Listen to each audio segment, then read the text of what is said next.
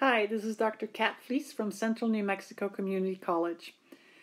This is our second to last video on the blood vessels, and we're going to focus on tissue perfusion at the level of the capillary beds and how that is actually regulated. Tissue perfusion, or the actual flow of blood in the capillary beds, is what allows for specific regions in the body, specific tissues, specific organs to actually carry out their functions.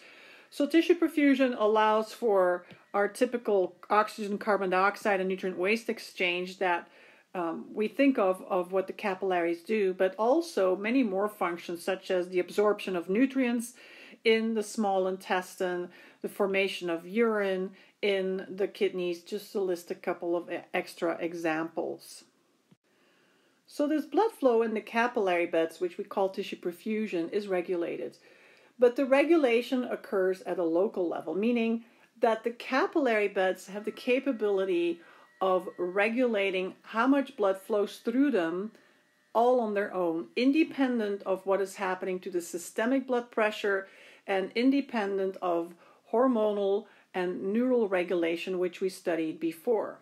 It's kind of analogous to the city water. You know, we have all these big pipes that carry water to our houses, but we are the ones that control where the water comes out, in what room, and how much. And our capillary beds have a similar mechanism, which we call autoregulation. Now, autoregulation can occur via different controls or control mechanisms, you could call them. They are short-term or long-term, and the short-term ones include chemical or metabolic controls and myogenic controls. Under long-term, we're looking at the growth of new blood vessels, which we call angiogenesis. So let's take a closer look at these. One of the short-term mechanisms that can control how much blood flows through a capillary bed is called the metabolic control mechanism. And it's completely dependent on the composition, the chemical composition of the blood. And depending on the chemical composition, we're going to see that either those precapillary sphincters we looked at earlier when we studied the anatomy of capillary bed are going to open up, or we could say vasodilate, or vasoconstrict, so that blood cannot enter the capillaries, and instead the blood would have to bypass all the capillaries and leave the capillary bed via the thoroughfare to enter into the post-capillary venule. Let's take a look at the following example. Let's say that a particular tissue in the body is very metabolically active. Now think about that. If a tissue and its cells are very metabolically active, that means they're using up oxygen, they're using up nutrients, they're starting to collect a lot of wastes, including carbon dioxide. We're going to see an increase in the pH, a decrease, the acidity level is going to increase, so we're going to see a decrease in the pH, partially due to the development of more and more carbon dioxide and hydrogen ions.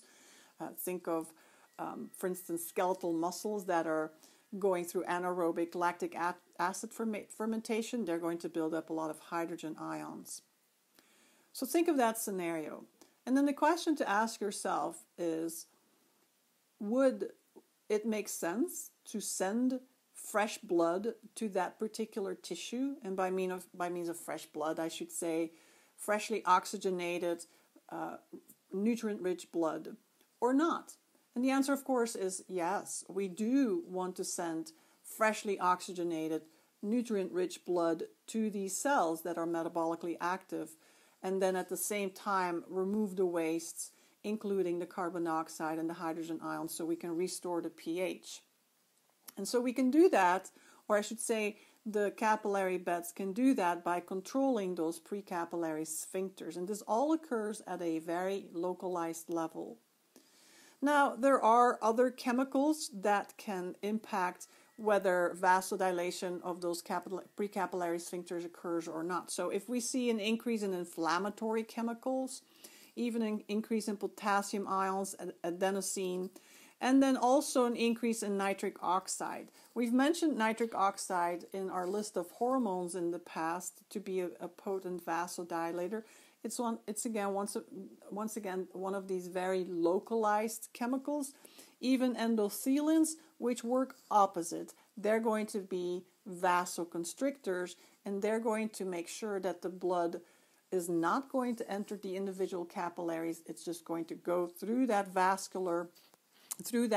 thoroughfare, basically a shunt that bypasses the whole capillary bed, so that the blood will get dumped pretty quickly into the post-capillary venule. Metabolic controls play a very important part in the brain, as we will see in the very last video. Another short-term mechanism is called the myogenic control mechanism. And when you listen to this term, you hear myo in it, which you know by now means muscle, and genic as in genesis, the creation of. So this is a short-term mechanism that originates or is created by the smooth muscle that makes up the arterioles that feed into the capillary beds, as well as the precapillary sphincters. So let's say that the systemic blood pressure has been rising. That means that the blood that's arriving in our vascular bed, in our capillary bed, is higher in pressure than it really should be. What can happen is that in response to this, a myogenic mechanism kicks in. And what we see happening is that due to that increased intravascular pressure, we're going to see that the precapillary sphincters are actually going to constrict. And when they do that, we're going to see that the amount of blood that's under pretty high pressure is now controlled. We're not just going to bombard these capillary beds with this blood. And so this really helps maintain tissue perfusion pretty constant. Opposite scenario, let's say that blood pressure, systemic blood pressure, is dropping. It's dropping below its homeostatic levels. We need to maintain tissue perfusion. We can't just not nourish and supply our metabolically active tissues with blood. And what we'll see in response is that the precapillary sphincters this time will vasodilate in an attempt to maintain the amount of blood that should be present in those capillaries. So these are your two short-term mechanisms: the metabolic mechanism, or you can call it the chemical mechanism, or the myogenic mechanism. This flowchart here primarily focuses on the metabolic mechanism, I should say, so metabolic control.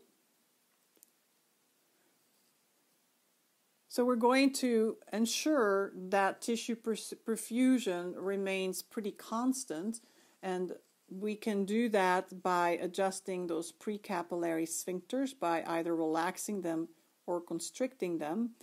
And we're going to want to relax them when we see things such as drops in oxygen levels in the tissues and a rise in carbon dioxide, a rise in metabolic acids as the tissues are metabolically active, along with some inflammatory chemicals. And don't forget that metabolically active tissues are going to also have a high blood temperature.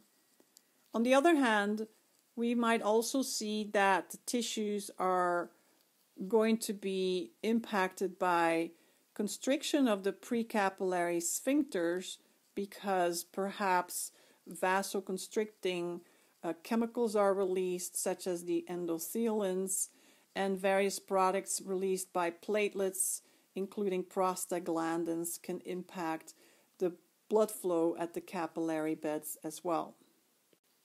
In addition to those short-term autoregulatory mechanisms for perfusion, we can consider angiogenesis and the increase in the diameter of blood vessels also a form of autoregulation. And these two forms would be more a form of long-term autoregulation. So when short-term autoregulation is not going to meet the demands of the tissues in the long term, we might see that a person will start to grow more blood vessels. Let's say that we've gained weight, or let's say that we've become bulkier because we've been working out hard and our muscles have hypertrophied. We may start increasing the number of blood vessels. In some situations, we might see an increase in the size of our blood vessels.